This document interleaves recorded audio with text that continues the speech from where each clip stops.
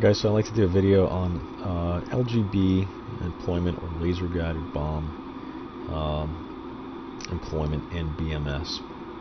So right now we're just over flying Kodar range, and there's some targets down there. I'm going to head over towards waypoint 2, which is kind of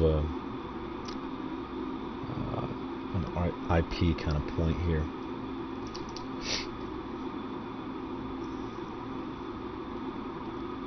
And we'll get the TGP loaded up. So this is based on a Wolfpack mission where we came out to the range and we do a number of more complex weapon engagements. As you can see here, we have the couple of LGBs, some GPS guided bombs, and 2 Maverick heads. Okay, so as we set up at the target, the first thing we want to do is get our TGP up. So the way we do that is I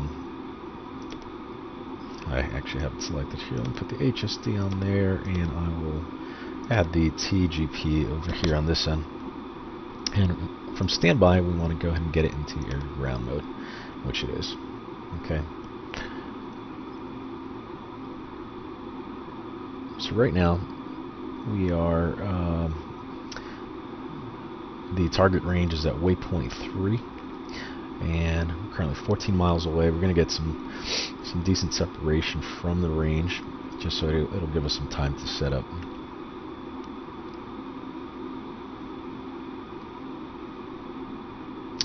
And we'll go down here.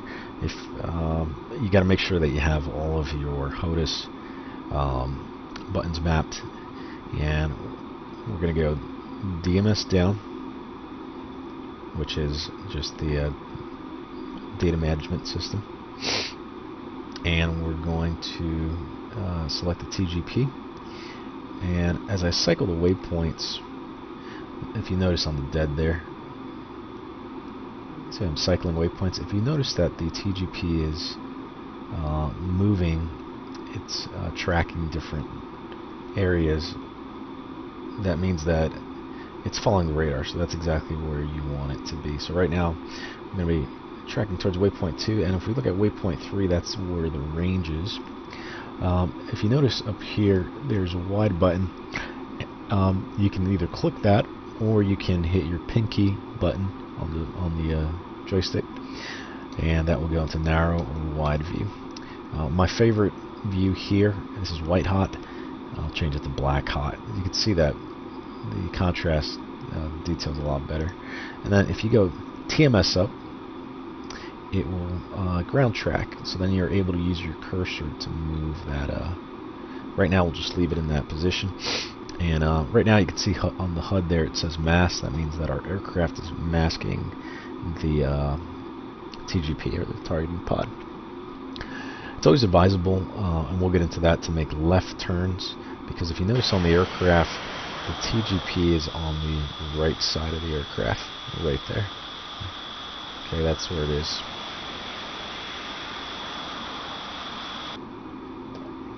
So if you're making a right turn, then you can see how the body of the aircraft will mask. But if you make a left turn, like right now, the TGP can still look down the aircraft, and it won't give you as much of a masking problem. So it's always advisable to make left turns. On the F-18, I believe the targeting pod is on the left side of the aircraft, and we would always make right turns, from what I remember. I could be wrong about that. Okay, so we'll head back towards waypoint 3, and right now you can see a fall line start to develop there, and there's the target range. We are currently 26 miles away, and you see that little box? That's the cursor right there.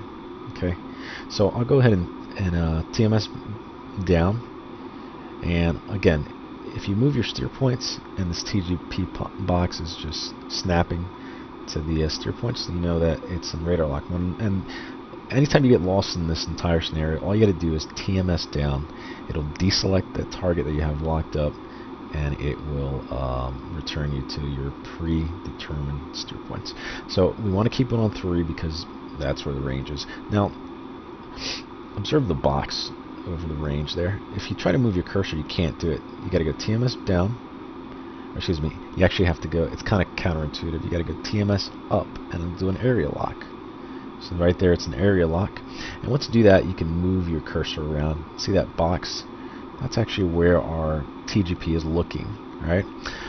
Obviously, we get a much more clear picture using the TGP screen, so you can see it moving around. So again, TMS back, it's going to snap to waypoint 3, okay? TMS up, and it's going to do an area lock. Once you do an area lock, you can move your cursor, okay? And I'm going to go ahead and zoom in all the way. This is using the, I have it mapped on the HOTUS again, but it's on the throttle, and it, I think it's just a cursor, like a range cursor. And you can see the 4x there. You can zoom out, or you can zoom in all the way up to 4. I usually like to zoom all the way in and then just use my pinky switch to refine that. Okay, so let's say we want to target this center MIG right here. Okay, you're just going to go TMS up again, and it is going to lock that target. Okay, I'm going to turn back towards the target. And the next thing you want to look for is a laser arm should be on, a master arm should be on, obviously.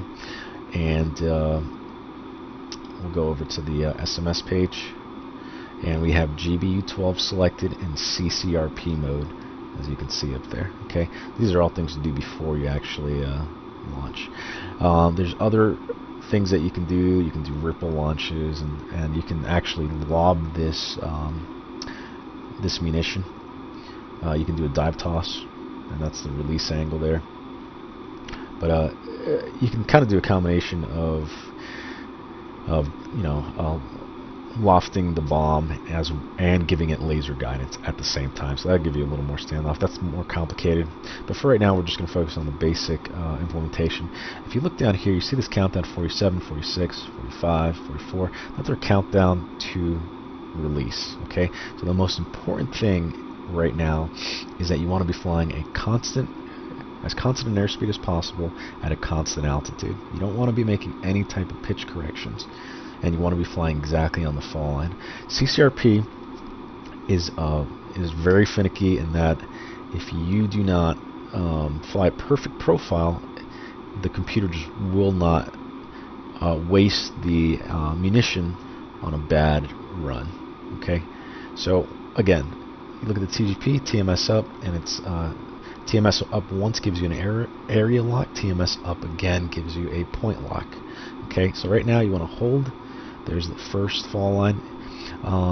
We're still 20 seconds out. I usually, you know, you can do it 10 seconds out, 15, whatever you feel comfortable. But once you see that second fall line, okay, you want to fly as still and as close to the horizon as possible. So you try to maintain altitude, try not to be in any type of turn, okay? And that second line's going to come. Don't be in a turn. If you are, there.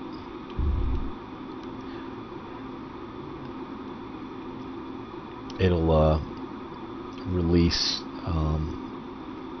It won't release the bomb. So as you notice, I released 2 bombs there, and they were maybe half a second apart. What I'm going to do is let the first bomb impact, and then I'm going to move the cursor to